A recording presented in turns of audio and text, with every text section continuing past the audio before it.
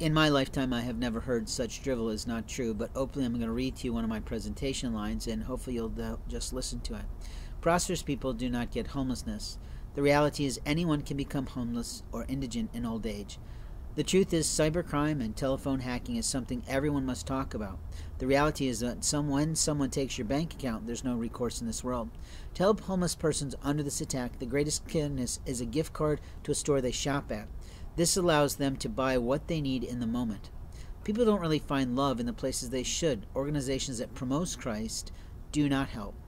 One person can impact another in simple ways. The love of the Lord is in a gift card or cash. Those who have no faith still understand compassion. In His name, we help others. Our people need love in simple ways. The life of God is only shown and visible in you based on who you help. If you help the panhandler that is addicted to alcohol or drugs, what are you supporting? Their demise? Or are you really supporting that white guy who tries? I'm asking you, are you racist in your playing of people with cash? Because maybe you're black and you say, I'm going to support a black man, or I'm going to support a black man with a white wife who sits there in his stead.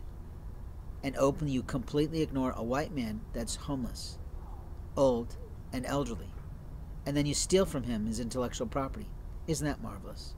How great your community is going to be promoted when all this comes to light.